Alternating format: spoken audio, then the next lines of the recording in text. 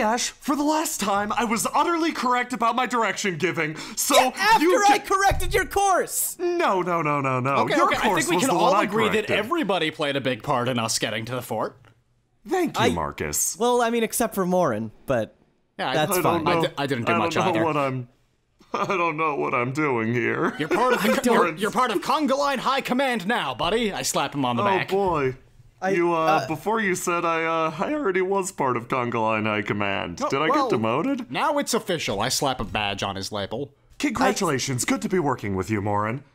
Yeah, sorry, Morin. I just kind of it didn't feel good to leave you out in the woods Ash, by why yourself. are you talking? You're not part of Conga Line High Command. Oh, Ash, I'm I sorry. You are abolished now the snake as far as I'm good. No, you are now hear part of that, Conga Inien? Line High Command. I slap a badge on her lapel as well. Wait, can I be one rank higher than Inien? No, sorry. The rank above that is Conga Line High Commander, and that's me. That's Okay, Markus. But we're on the same rank, right? Yeah, we're Wait, on the same can I rank be now, yeah. half a rank higher than Inien? There's no half ranks in a good military. I pull a pen out of my bag, lean over, and add +1/2 at the end of her badge. Yeah! Markus, I'll have you know, historically, this has destroyed armies. Inien, you're gonna have to too be late. careful with what you say, or else I might demote you half a rank. I'd be fine with that. Yes! I'd begin to subvert you from beneath. No, I second the motion of her demotion. Okay, you know what? We're getting caught up in this. We have really important things to deal with at the moment. You're right. We can settle anyway. petty power squabbles later. Petty? I step forward and grab the two to my left and right. Just wait, okay? Just relax. What the fuck are those things? Yeah, I was gonna say these things. I point to the things on the ground. I think they're alive. They're fine though. These things, I point to the glowing creatures. Do not touch them. They look fluffy, but do not touch They them. look so fluffy. They're I know. extremely fluffy. Look, Horovan says it's part of their allure. Just don't touch them. Okay, thank you for the warning. Now, Yeah. And lastly, lastly, you said Gregor was coming to attack this fort, right? that was the plan. It's entirely possible he got caught up doing something else. But last we saw him, he was headed in this direction, yes. As far as I know, the band should control this fort.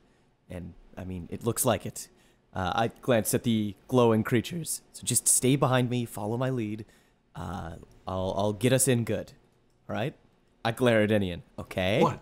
Yeah, Ash, sure. Yeah, Inien, stay right. at the ready, but let's keep the combat out of this one for now. Yeah, and I technically am a rank higher than you, Inien. Half a rank higher.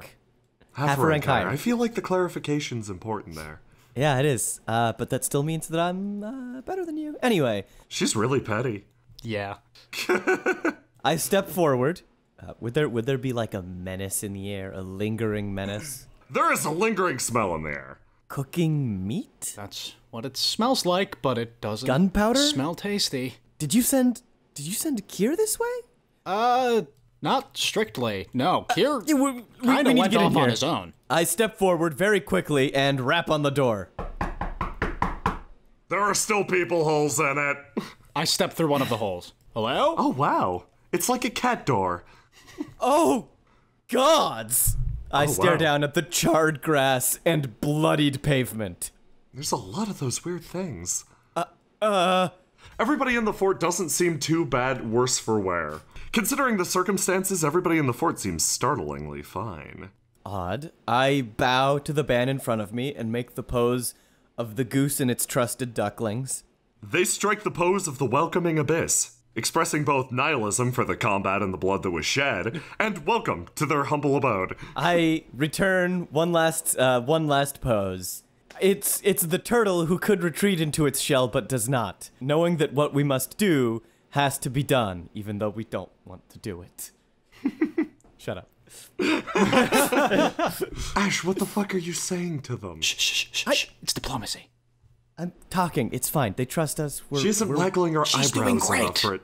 She's It's not waggling working. her eyebrows enough for it to we're- be Inien, diplomacy. Chill out, Inien. We're welcome here. I bow and quickly scan the horizon. Wait, no. And quickly scan the fort. Yeah, can we stand somewhere that's not completely covered in blood?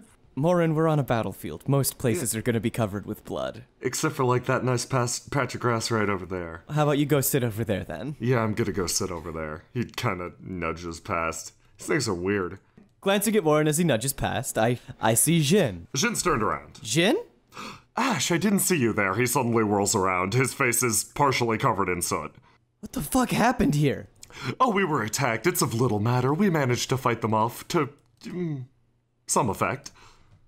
Attacked by who? I glanced nervously at Markus and Inien. Attacked by the Lily clan, that Zeke fellow. I see. Anyway, Jin, these are some of my most trusted friends. Markus and Inien. They are...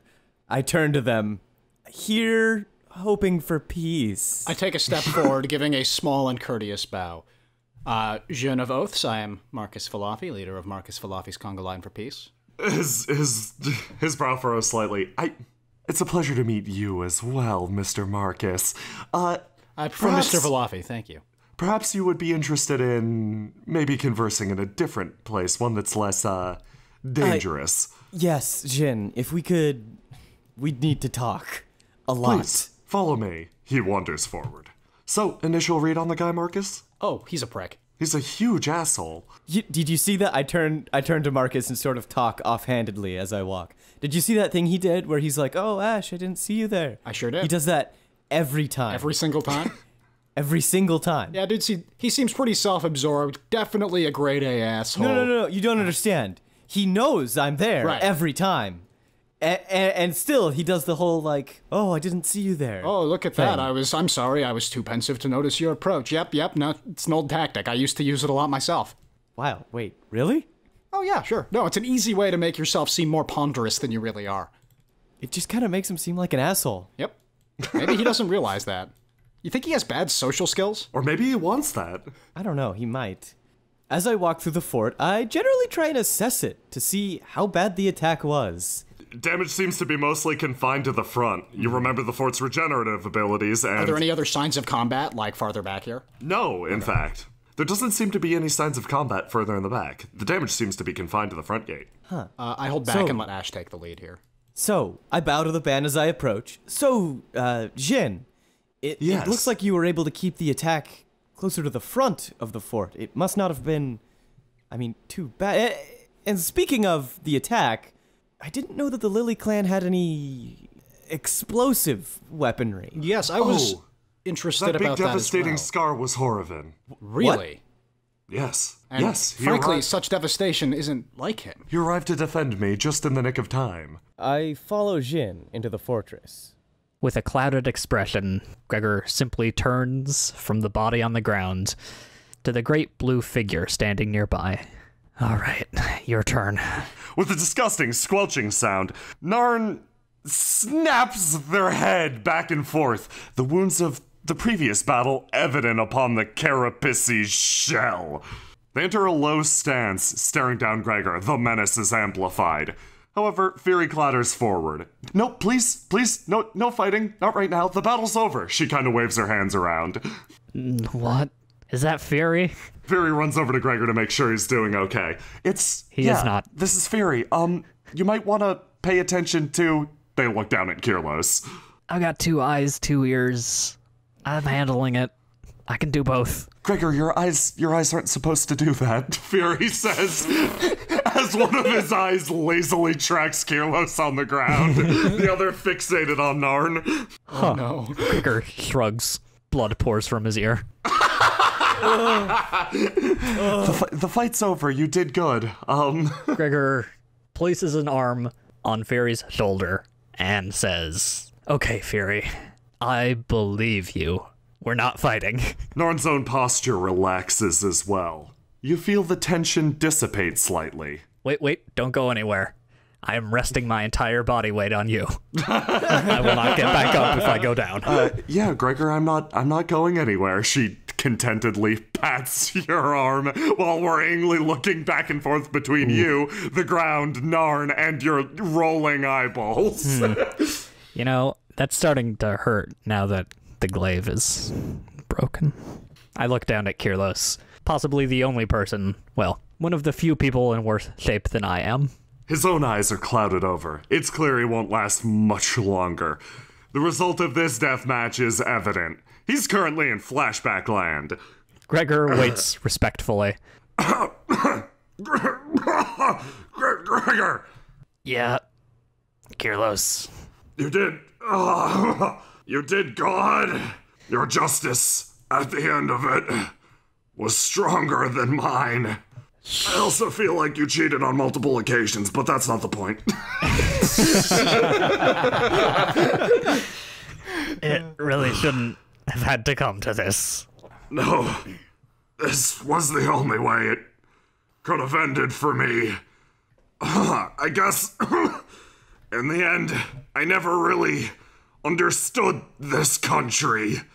I thought if I got strong enough, powerful enough, famous enough, anything I said would become my truth.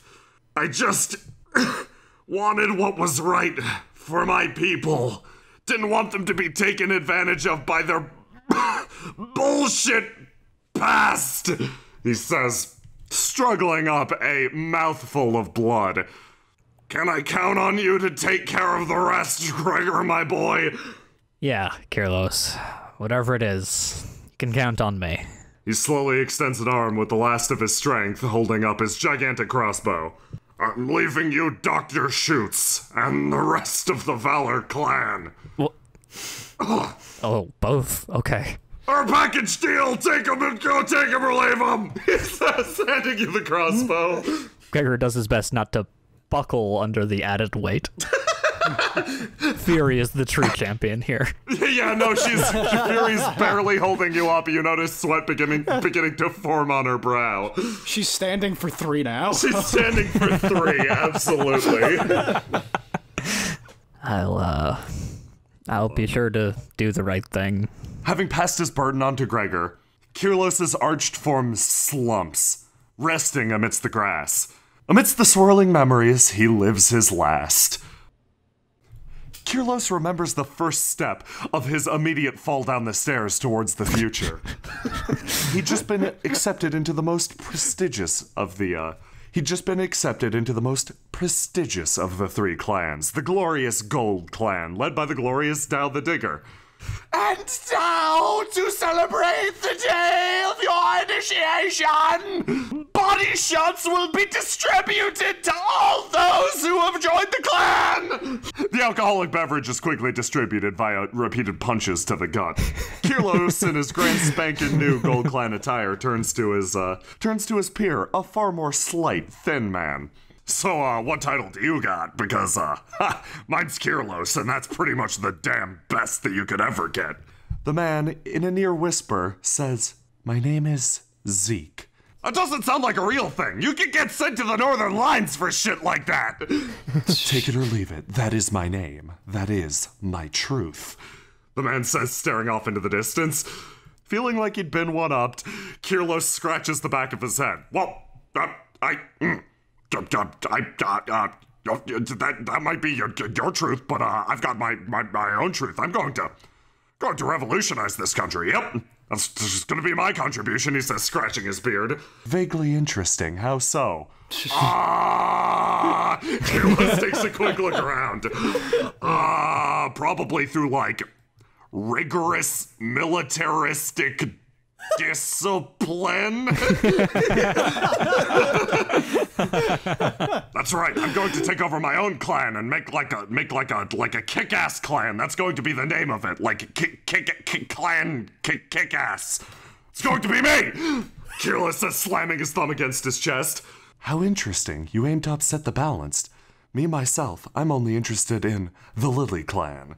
You mean the shitty do-nothing clan? I mean, that's cool, I guess. I mean, all I'm saying is the Gold Clan's a stepping stone. The Honorable Dow the Digger does not appreciate such insolence! The slight man next to him nods. On that, we can agree. In his freshly minted Valor Clan armor, Kirlos jumped across the stones of the newly renovated Lily Clan. He landed on the far side, crossbow clattering against his shoulder. Hey! He says to Zeke, who is staring off into the distance. The flower petals danced along the expanse, perfectly, as usual, accenting his form. Hello. So, I like what you did with the place. Very pink. It matches with my visual aesthetic, he said, clenching his fist, staring into the distance. Yeah, that's cool. See anything different about me? New armor? The fact that I'm clan leader now?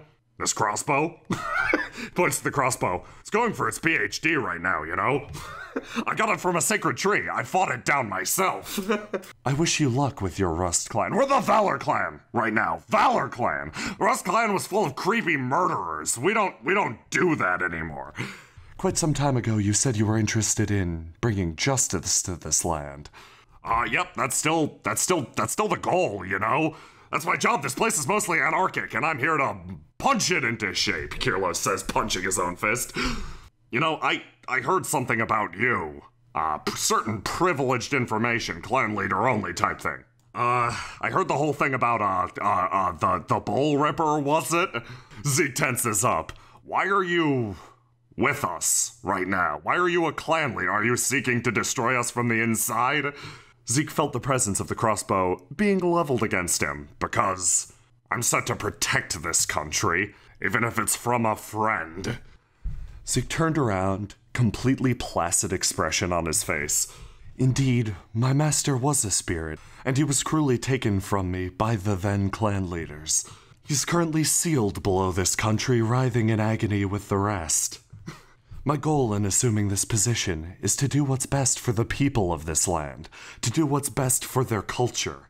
Justice is not my business. Acknowledgement and fairness are. Kirlos furrows his brow, lowering his crossbow. What does that even mean? Justice? Zeke clenches his fist. That, my friend, is my truth. If I can count on you to bring justice, you can count on me. Yeah, I don't get a word of that, but sure. Why not? Kirlos says, staring out over the city. By the way, I live, right next door, so you could probably yell to me whenever. All right, I'll remember to yell for you. You're gonna have to, raise your voice to any degree. You're damn quiet. He slapped Zeke on the back multiple times. By the way, my clan's still better than yours. This place is nice, but, you know. The Knuckle, far cooler. That place down there, way cooler. In his final moments, a blissful expression spreads over Kirlos' face, as he remembers exactly how much better than Zeke he was. The Fury looks down. Aw, he looks like he's truly at peace. Gregor, before I go, do what you can for Zeke. He's a precious flower. Precious flower. Oh, God. Okay. He's gonna be just fine, Kirlos. When I die, give me an Outrider funeral. All right, Kirlos. I will. Frankly, you'd expect somebody so on the ball to simply pass away then and there. However, you sit and watch Kirlos through the next few minutes that seem to stretch on to eternities as his life force slowly drips away. Your struggling muscles and Narn in the distance doing something. In silence, your vigil ends, and Fury wrenches you all the way up, resting you unsteadily on your feet. Gregor, I'll hold this for you, she says, taking Dr. Shoots the crossbow. Gregor's gaze drifts from his glaive to Kirlos, and he honors his promise of giving them both an Outrider funeral, and walks away. When life gives you lemons, don't make lemonade. Make life take the lemons back. Get mad. I don't want your damn lemons. What the hell am I supposed to do with these? Demand to see life's manager. Make life rue the day it thought it could give Kier lemons. Do you know who I am? I'm the man who's gonna burn your house down with the lemons. I'm gonna get myself and my best friend Markus to invent a combustible lemon that burns your house down.